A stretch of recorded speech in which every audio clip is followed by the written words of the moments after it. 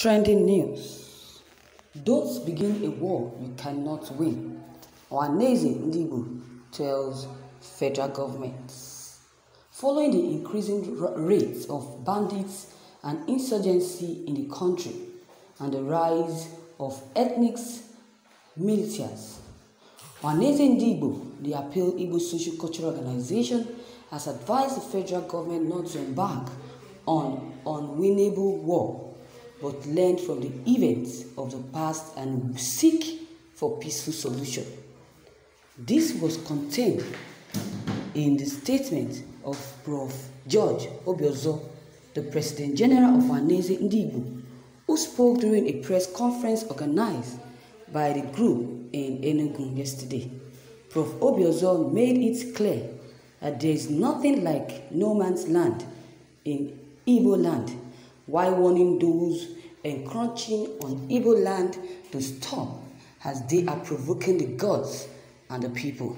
He warned the federal government to have a rethink and act fast on the security crisis engulfing the nation before the prophecy of late Chinua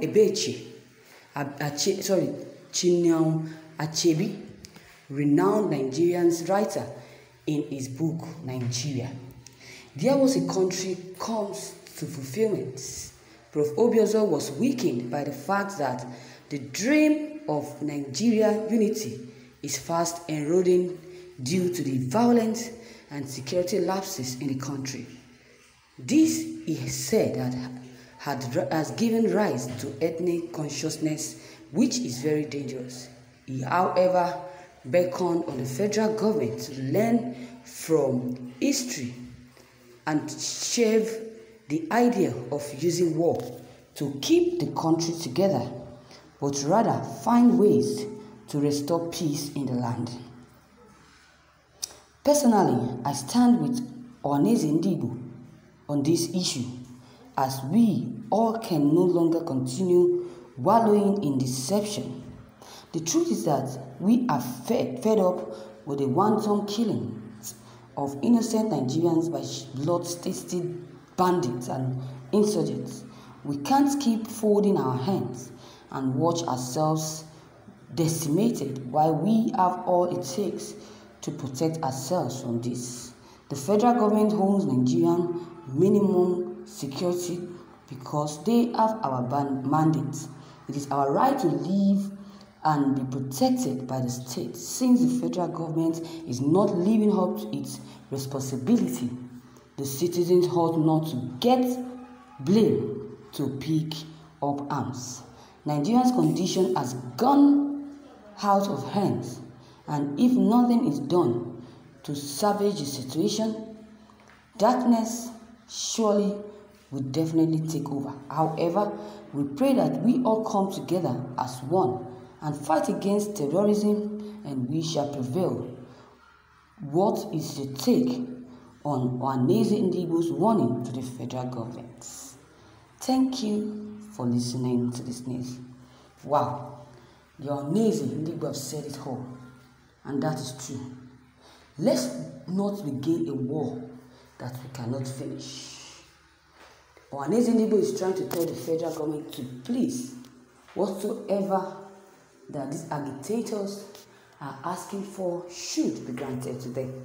Because if they refuse to grant all this, the agitators have decided, they have made up their mind that there will never be any going back.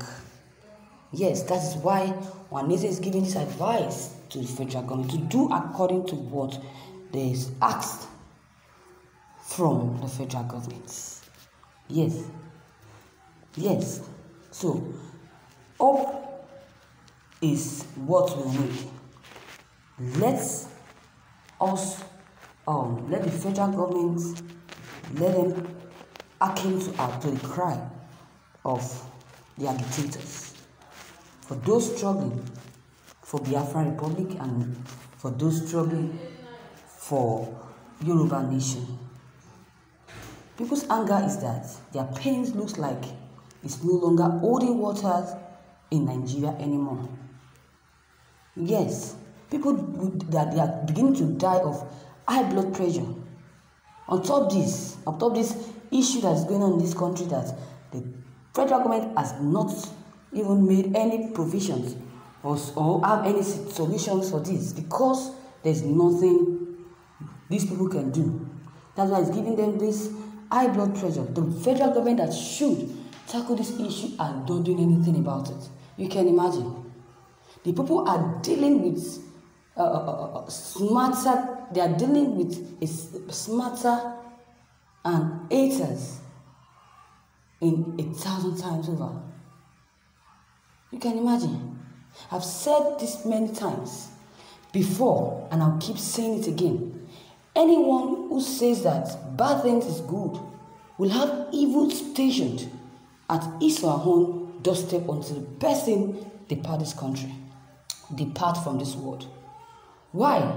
Why are they threatening us? Why are they not protecting us as they promised? Why are they making life miserable for us? Do we think that the North can defeat the South in any battle? Do you think they can? They can never do that. They can never succeed. Yes, they can never defeat the South, because the South have made up their minds. Why can't the federal government release and give them that which they need to survive? If it is fight they want, let them fight. Let them fight once and for all.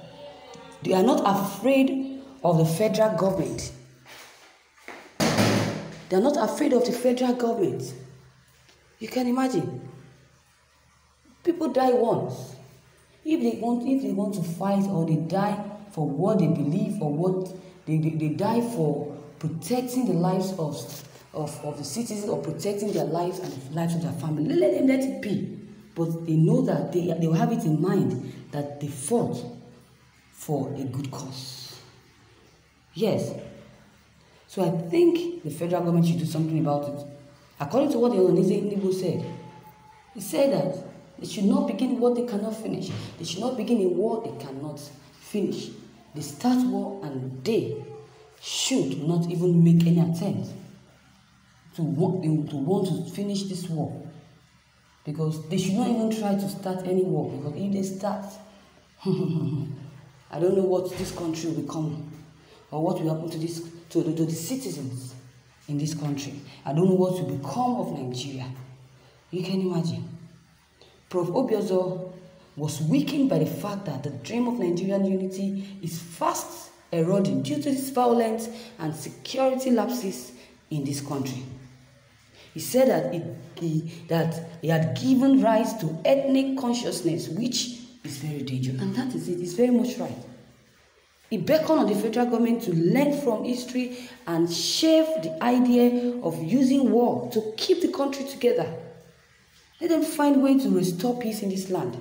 And that is what they need. You can imagine. The federal government must therefore learn a lesson from history. They should learn. They should not start what they cannot finish.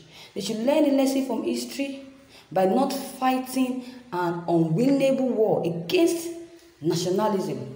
But let them seek possible peaceful options that are the only solutions that guarantees the national unity and peaceful coexistence in this country.